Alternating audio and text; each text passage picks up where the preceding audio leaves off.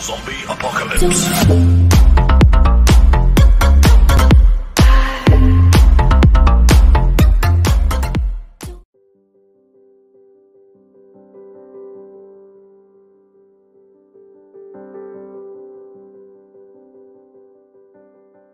See, Ngecors oil spray bottle. This is all plastic, it's not glass. It's 210 milliliters bottle.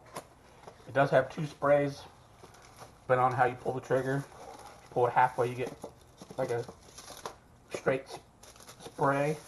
If you pull it all the way, you'll get a like a mist. It really depends. This doesn't really screw on. It locks on here.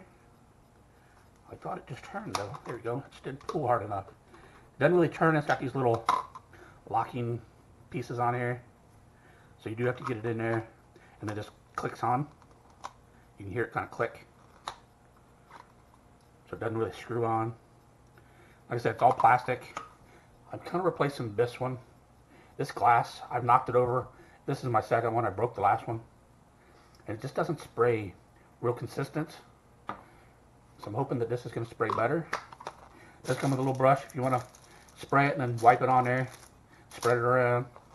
We're going to see how this works. Just to show you the different sprays, if you half pull the trigger, you get like a straight line. And if you pull it all the way back and do a pull, you get more of a spray. And you get a bigger spray if you pull it back. I don't want to waste all my oil, but it shows you how it does.